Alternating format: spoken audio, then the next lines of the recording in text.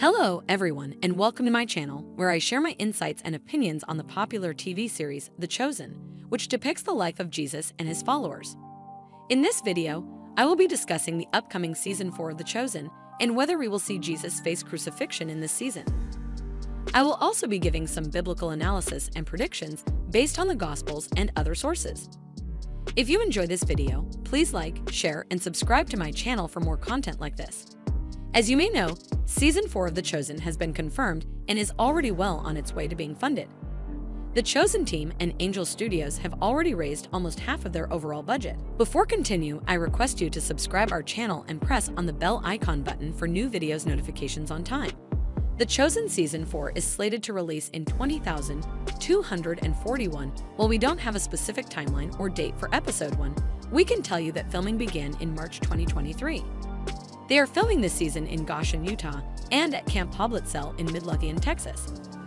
Season 4 will have 8 episodes and will feature more scenes from the Bible as Jesus and his followers' story continues. According to show creator Dallas Jenkins, Season 4 is where it starts to turn. He also said that Season 4 will be the most emotionally challenging season so far, as it will include the death of John the Baptist, which cast members said was a particularly emotional part of the show. So, will we see Jesus face crucifixion in Season 4? Well, the answer is not so simple.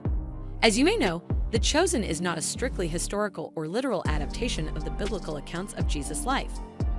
It is a creative and artistic interpretation that aims to portray Jesus as a relatable and human character, while also respecting the core truths of the Christian faith. The show also adds fictional characters and events that are not found in the Bible, such as Nicodemus, Matthew's backstory, Mary Magdalene's healing, and more. Therefore, we cannot expect The Chosen to follow the exact timeline or details of the crucifixion as recorded in the Gospels. However, we can still make some educated guesses based on what we know from the Bible and other sources. First of all, we know that Jesus was crucified by the Roman authorities under Pontius Pilate, who was the governor of Judea from AD 26 to AD 363. Therefore, we can assume that Season 4 will take place within this time frame. Secondly, we know that Jesus was crucified during the Passover festival, which is a Jewish celebration that commemorates the liberation of the Israelites from slavery in Egypt. The Passover festival usually occurs in March or April, according to the lunar calendar 5. Therefore, we can assume that Season 4 will include some scenes related to the Passover festival. Thirdly, we know that Jesus was crucified after he entered Jerusalem on a donkey, which is known as the Triumphal Entry or Palm Sunday.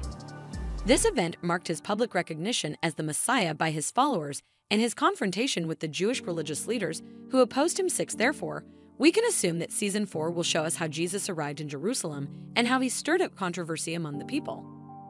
Fourthly, we know that Jesus was crucified after he celebrated the Last Supper with his disciples, which is also known as the Lord's Supper or Communion. This event was his final meal with his closest friends before his arrest and trial. During this meal, he instituted a new covenant with his followers by breaking bread and sharing wine as symbols of his body and blood that would be sacrificed for their sins. He also washed their feet as an act of humility and service. He also predicted his betrayal by Judas Iscariot and his denial by Peter 7. Therefore, we can assume that Season 4 will depict this intimate and poignant scene between Jesus and his disciples. Fifthly, we know that Jesus was crucified after he prayed in the Garden of Gethsemane, which is also known as the Mount of Olives or Olivet. This event was his final prayer before his arrest and trial. During this prayer, he expressed his agony and sorrow over his impending death.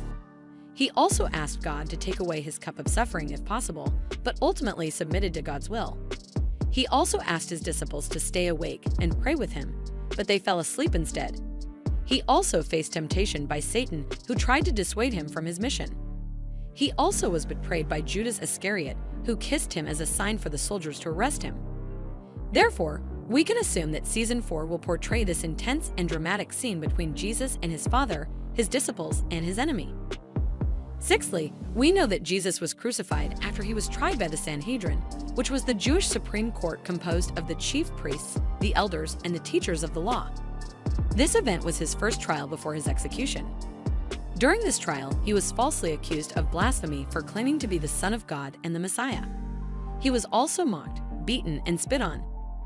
Season 14. Well, according to his podcast, The Time Has Come, where he talks about his life and career. He had a change of heart after taking some time off from acting and exploring other areas of life. He said he realized how much he missed being on the show and how much he appreciated the fans who supported him throughout the years. He said he felt a calling to return to the show and give the fans a proper closure and a new beginning. He said he was excited to play a new character who was different from Tai, but still had some similarities. He said he was looking forward to working with his co-stars again and having fun on set. He also said he was grateful to the showrunners and writers for giving him this opportunity and creating this amazing storyline for him. He also said that he hoped his fans would be happy with his decision and support him in his new journey. He said he hoped his fans would be relieved and healed of the grief of T's death by watching the new events of other characters within the show. He said he hoped his fans would enjoy watching him play Ty's twin brother and see how he interacts with Amy and the rest of the Heartland family.